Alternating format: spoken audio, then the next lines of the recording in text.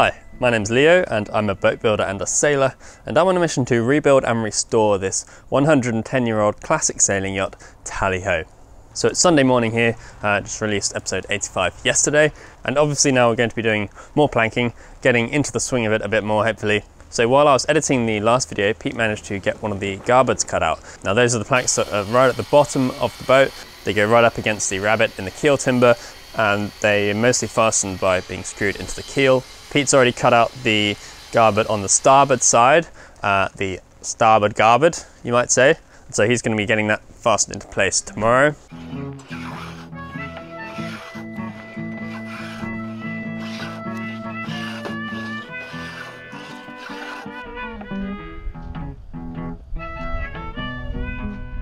Okay, well the garboard is pretty much ready to go on, but before it does, we've got one important thing to do, and that is to put the stopwaters in.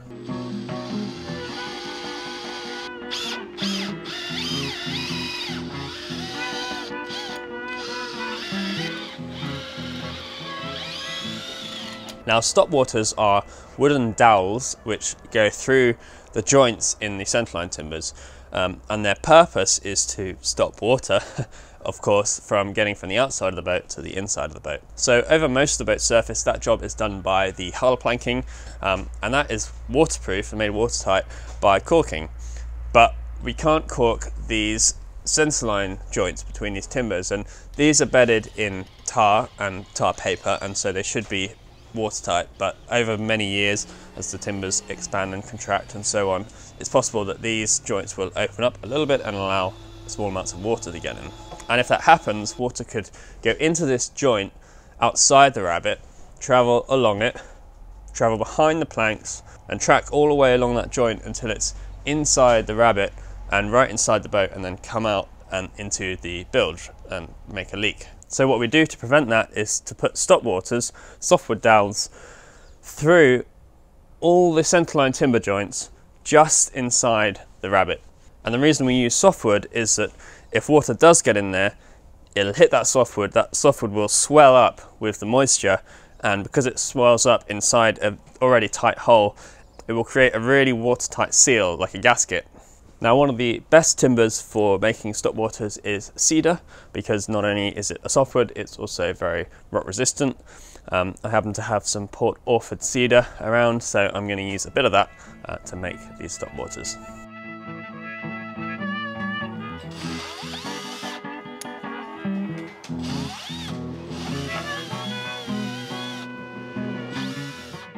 Once I've made the dowels, I'm going to hammer them in and then cut off the ends. I'm going to put them in dry with no glue or bedding or anything, because I don't want to create a barrier that's actually going to prevent that piece of softwood from absorbing water. Because if water does get to it, it's important that it sucks up that water and then swells up, sealing the gap.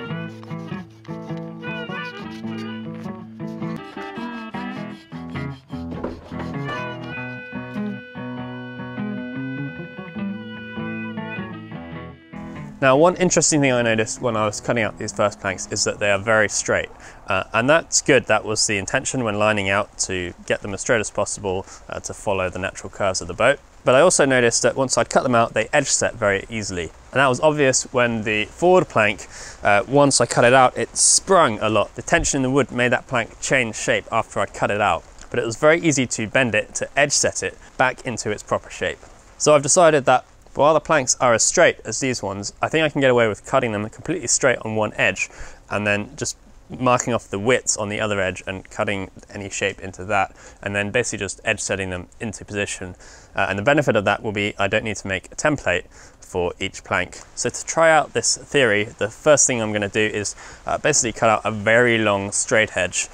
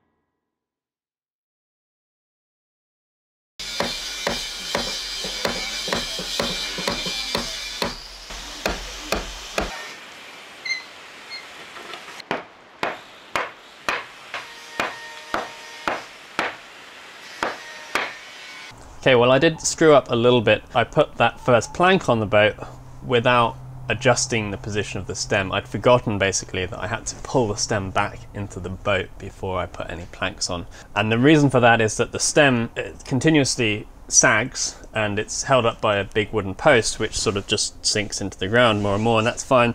Every now and then I just whack the wedges from either side a little bit more and it pushes the stem back up. It's only a small amount that it moves, it's really no big deal, but I forgot to do that before I put the first plank on. And of course really it needs the bolt that goes through the breast hook and through the stem to hold that stem in there for good, but we haven't got around to putting that in yet. So the long and short of it is I just have to spring out that hood end of that first plank, pull the stem back in until it's touching the beam shelf, and then I'll know it's in the right position. I'll probably have to trim the front of that plank a little bit so it'll fit back in to the stem rabbet, and then we should be good. It's not a big deal. I'm kicking myself a little bit that I forgot to do it before, but at least I didn't fasten the hood ends, because then the fastening holes will be in the wrong place and it'll be a little bit more annoying.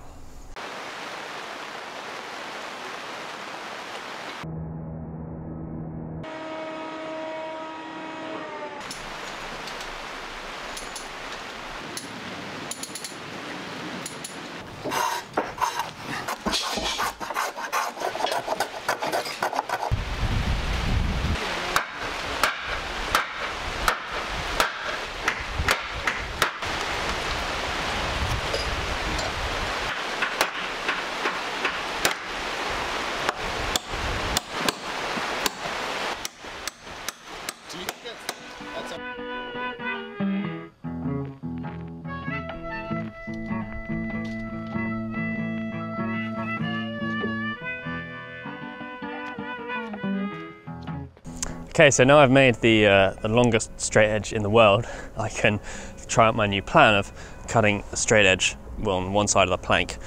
So these planks I'm about to cut out, they're the same planks as the ones that I already put on the starboard side, but these ones are going to go on the port side.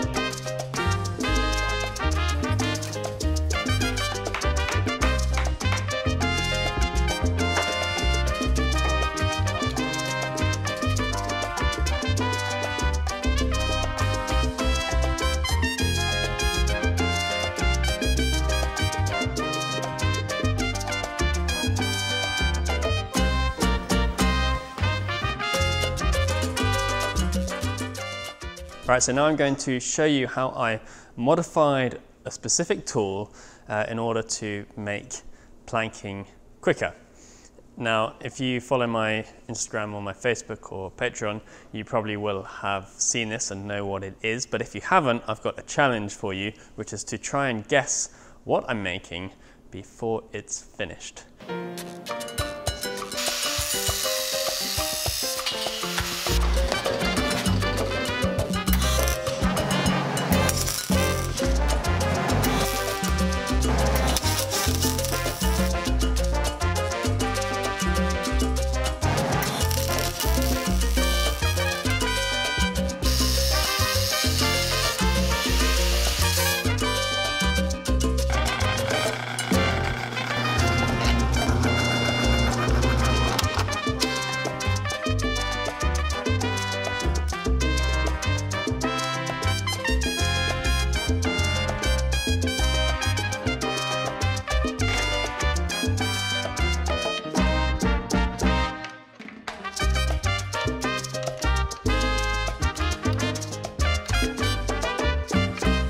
Okay, as I'm sure some of you will have guessed, this is a rolling bevel circular saw, as made famous by Lou Sauzet, I don't know if I'm pronouncing that right, Acorn to Arabella, Western Flyer Project, and I'm sure used by many other shipwrights around the world. This is a very, very unsophisticated version of that concept.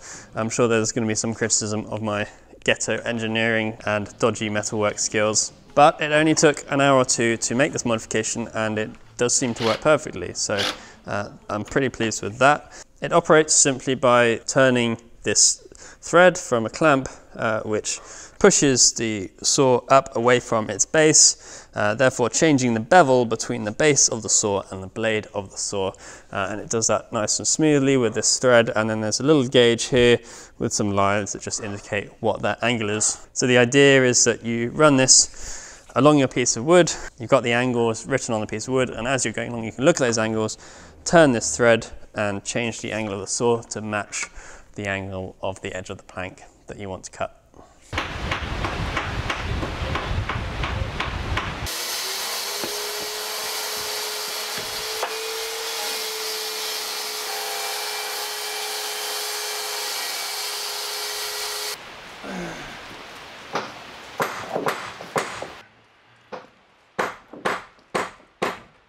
Okay, that's there.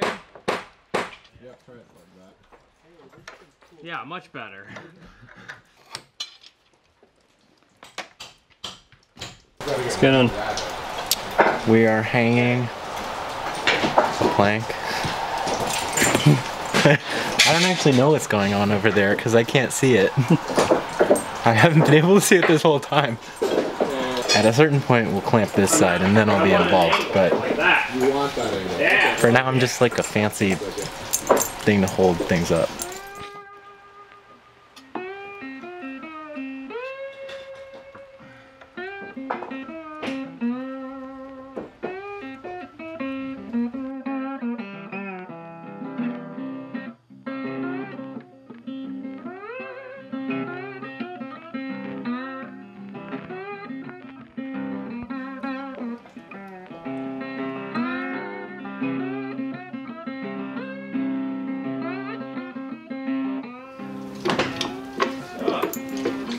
See? Isn't it amazing? What the hell?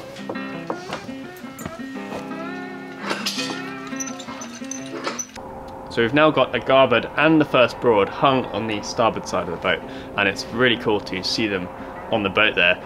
Pete's done a great job with these planks. I'm really impressed. There's a little more fastening to do on these, and then the next planks above them will be going on. We'll be working towards closing that gap between the two levels of planking.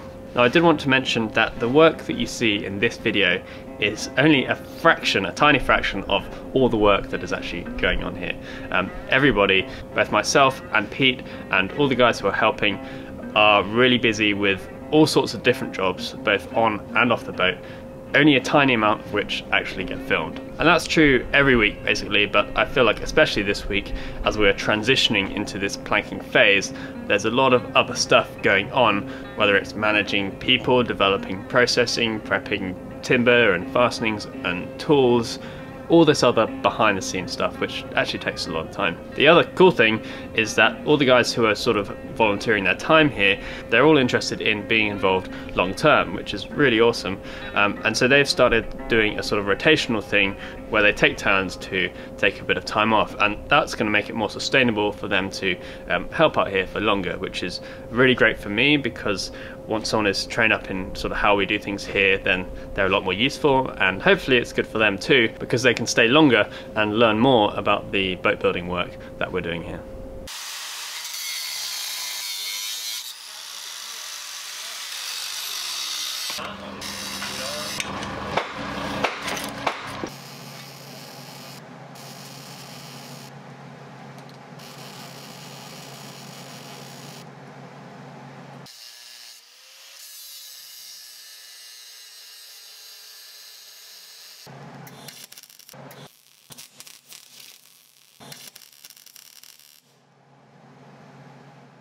Okay, now, what is this? Does anybody know? I'm sure many people do know out there. This is a very important and traditional boat building tool, although they come in many different styles and shapes and sizes. In England we call this a dolly. In the States they call it a buck, and this is used for dollying or bucking a rivet. So one poor bugger has to sit or stand outside the boat and push that into the head of the rivet and hold it there with their body weight, lean on it while the person inside the boat peens the head over. And if no one was doing this, they would start hitting it and the rivet would come out of the hole. About 8 inches of this is filled with a solid piece of lead, and then the rest is filled up with live oak, which is jammed down onto it with a bolt through it. There's no movement in it at all. It's got to be solid like that to absorb the impact that the hammer is making on the rivet. I spent plenty of time holding one of these underneath the boat.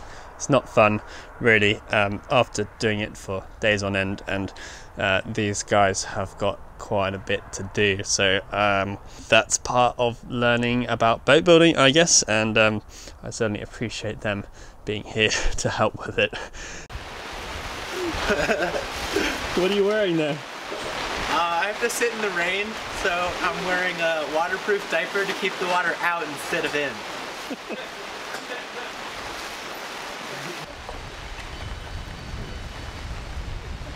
Oh yeah. Okay.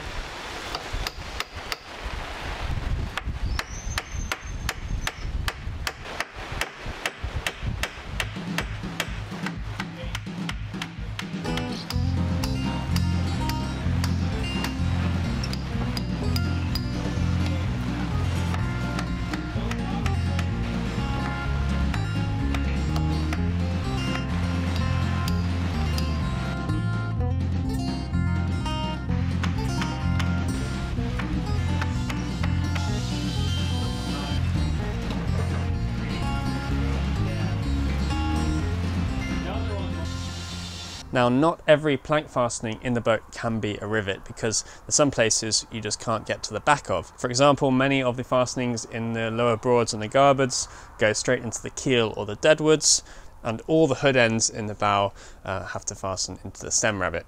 So in those places we're going to be using silicon bronze screws, and I'm going to be using these screws, which are number 20s. That is the gauge, the thickness of the screw. They're slotted, countersunk, 3-inch wood screws. Now I want to mention the guy who I purchased these from. He gave me his cost price as a way of supporting the project, which I really appreciate, and he's actually just started up his business supplying top quality fastenings. Judging by the 400 or so that I purchased from him, they are extremely good quality, very consistent, and I've been assured that they are manufactured to the highest quality specifications. So I'm certainly going to be purchasing from them again in the future, and if you guys want to do so too, the company name is Fairwind Fastenings. They've supported this rebuild, so go show them some love and buy some really great quality bronze wood screws.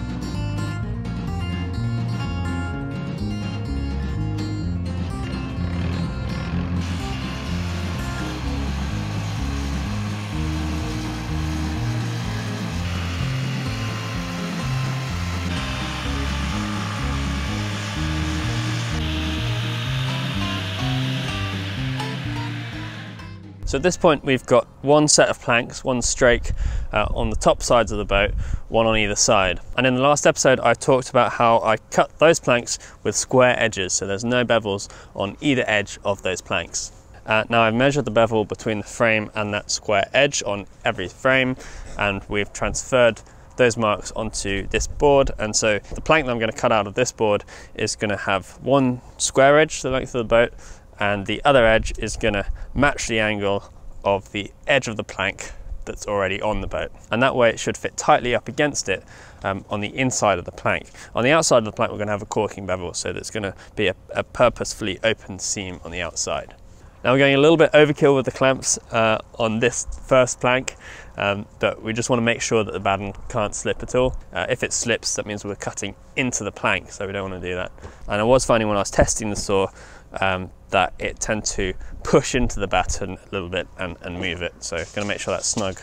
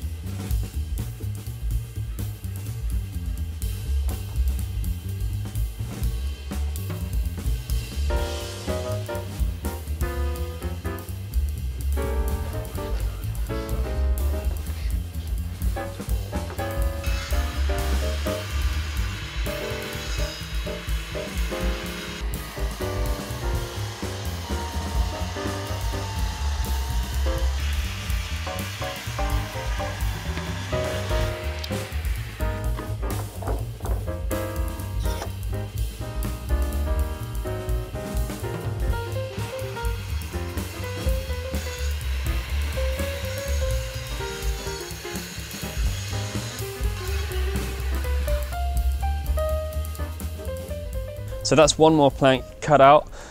The rolling bevel circular saw is really well dialed in now, it's working much better. It was a problem with the base.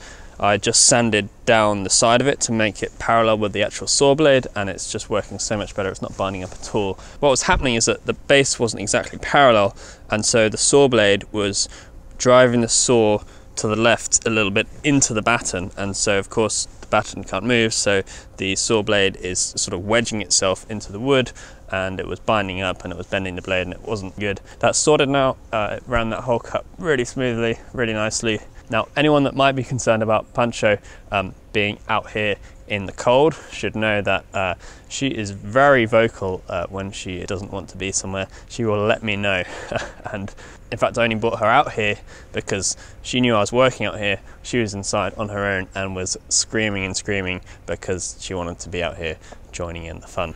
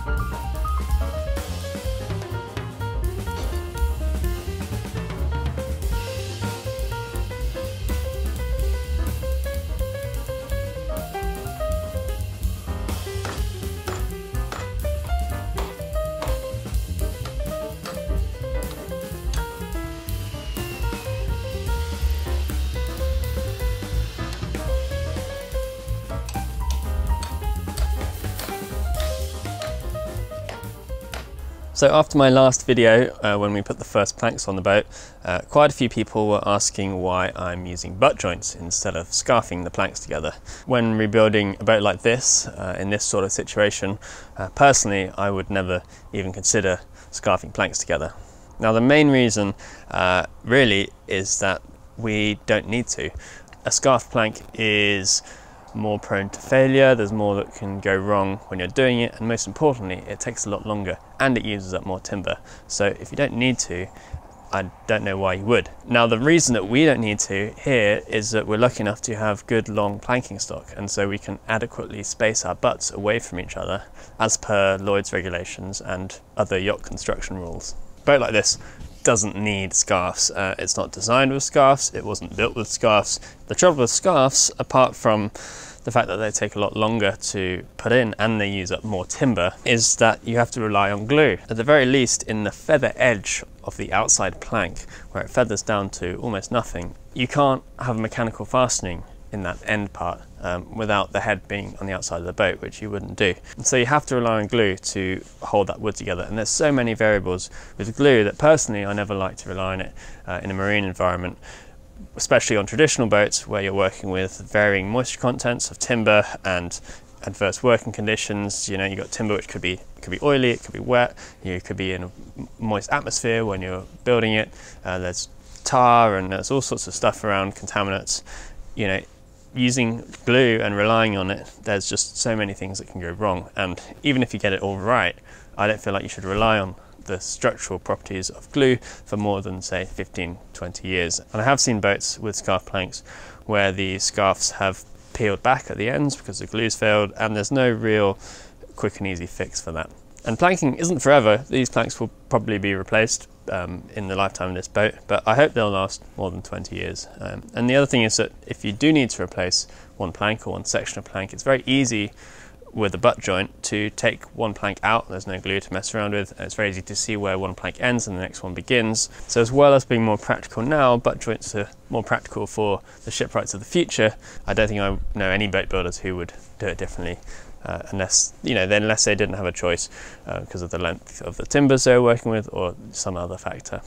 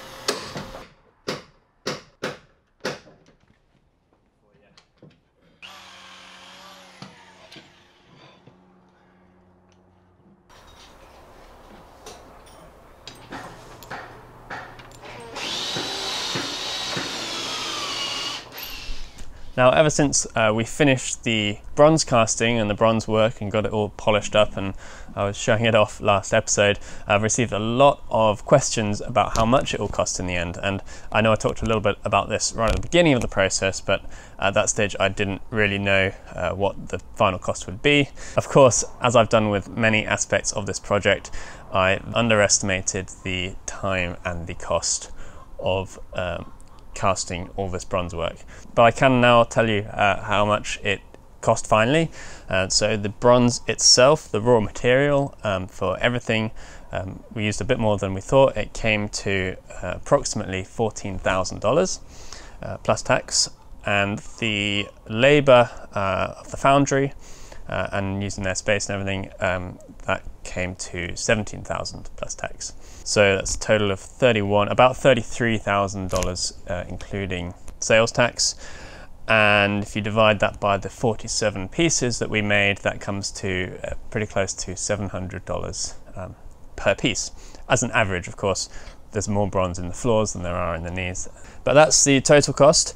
In my naivety, I misjudged that slightly, but that's on me. And the point I really want to make is how happy I am with the work, how amazing these pieces are. Not only are they incredibly structurally strong and will hold the boat together, but they're also a feature that will, I hope, be admired for the lifetime of this boat. And they should last forever. They're never going to cause any problems. So I just want to once again send out my thanks to everyone involved, all the people that helped me with the labour on the bronze work, and also to Pete and Kathy at the Foundry, who were so helpful with this project and so enthusiastic about being involved, and they've got a really great operation there. They're actually looking for labour, I believe, at the moment, so if you are interested in working at the Foundry, of course you'd have to be in the Port Townsend area, then you should get in touch with them. Laid out on this planking stock, I've got the pattern for the port side garboard. I've already got the starboard garboard on the boat. I'm actually using the same pattern for both sides of the boat. So I made a pattern for the starboard garboard, made that plank, and then used the same pattern and put it on the port side, and made a couple minor adjustments, just moved a couple tabs. And so my pattern process actually is I did glue tab patterning. So I take thinner strips of door skin, and then I just have a bunch of these little tabs, and they get hot glued onto the door skin and then up to the line, down into the rabbet, and then up to our plank line that we've drawn on the boat. The bottom edge of this has a 0 degree bevel. I carved the rabbet so the plank sits at a 0 degree angle, but the top, because it's concaved in the tuck of the boat there, the plank actually gets smaller on its outside face.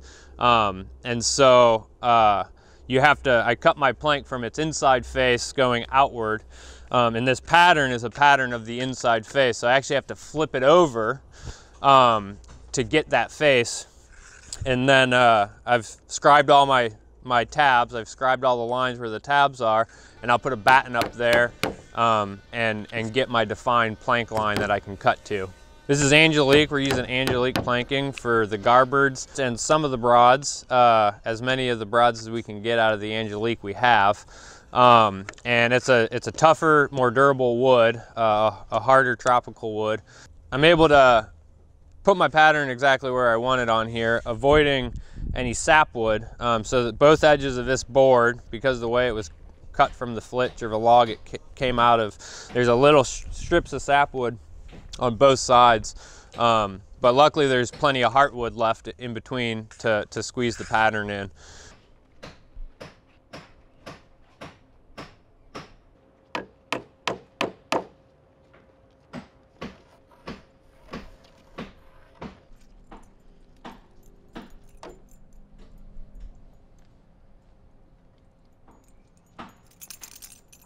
Don't you think gravity is so cool, Sailor? The real question is which one laid down first? It wasn't me, I swear. You didn't see me, but I was definitely doing stuff earlier today.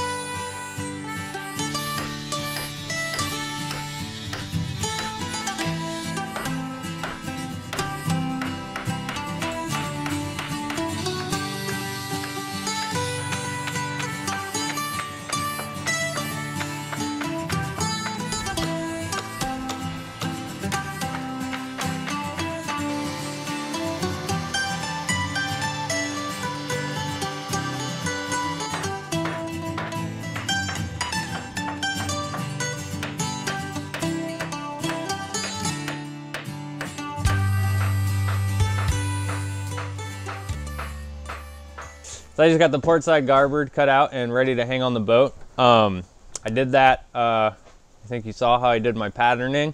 I cut the whole plank out just with a circ saw. The bottom of the plank is a square edge. It sits into the rabbet. So that's pretty easy to cut. You just cut that at 0 degrees.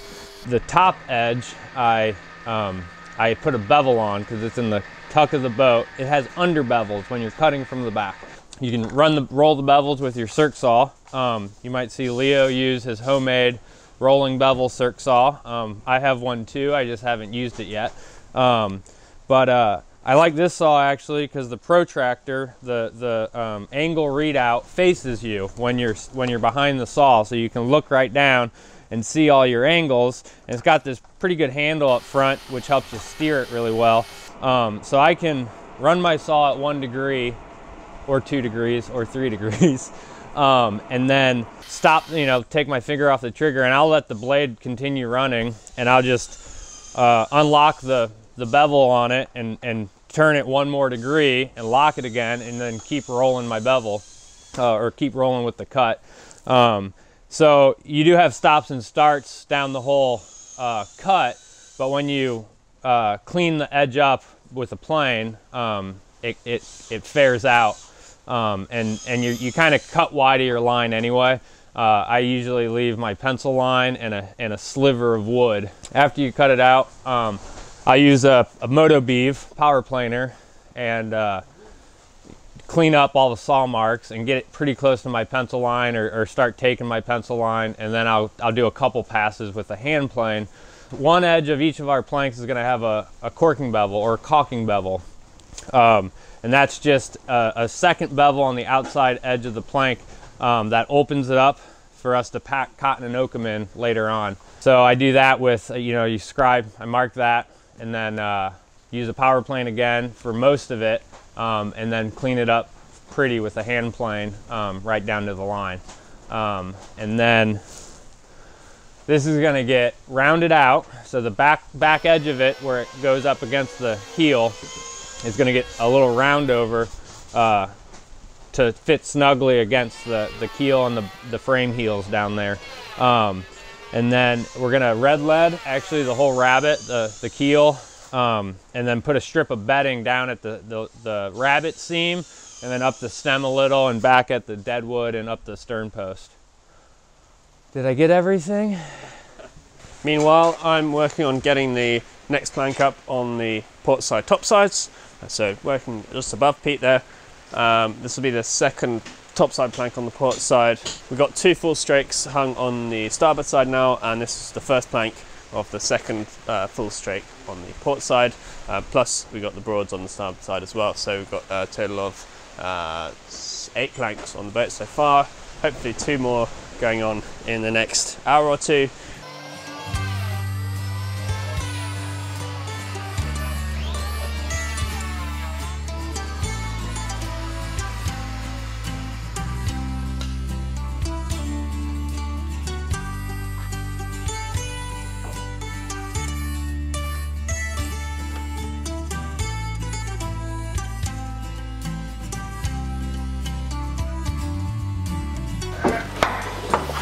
Yeah, again.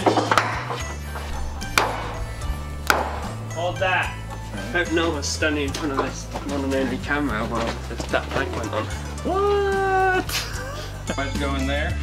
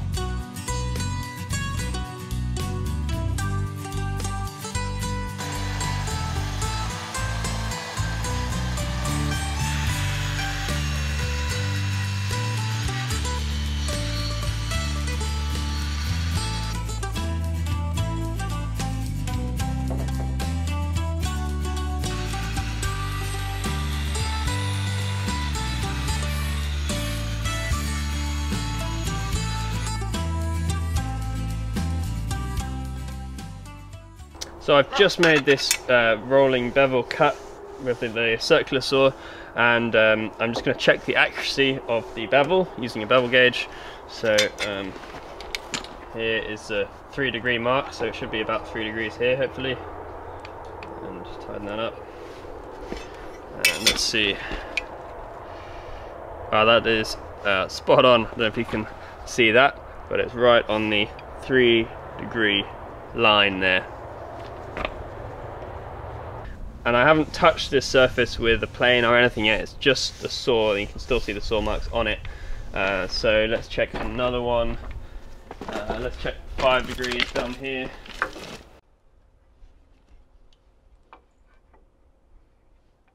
Yeah, and that's looking really good. It's pretty much spot on 5 degrees there. So you can see that this rolling bevel circular saw is really quite accurate. It's, you know, probably more accurate than the actual measuring of the bevels from the frames. Certainly more than accurate enough for our purposes. Now I made sure the batten was nice and fair before I made this cut, so this should be a pretty fair curve here. So all I have to do really now is just run the hand plane down it very quickly, just to take off the saw marks, and just check for any unfairness. There might be a few very small lumps or bumps that I can take out, and then I'll be ready to go on to the next stage, which is to cut the corking bevel in, cut both ends of the plank, and then back out the inside, hollow out the inside so it'll fit on the curve of the frames.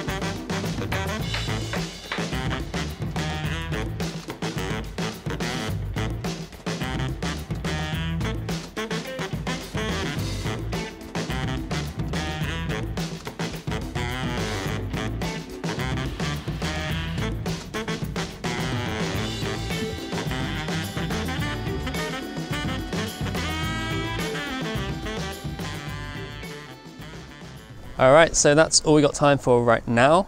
It is Thanksgiving Day today here in the US on the day that I'm filming this. So happy Thanksgiving wherever you are out there, if that's something you celebrate. I am celebrating it by editing this video all day, partly of course because my girlfriend is still stuck in the UK because of travel restrictions.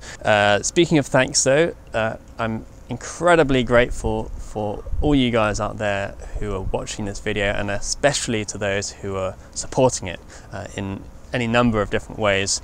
It's incredibly humbling and amazing to me that so many people have come together to make this project a reality, and also means of course that I can continue to document this whole process. Thanks again, and I'll see you in 2 weeks.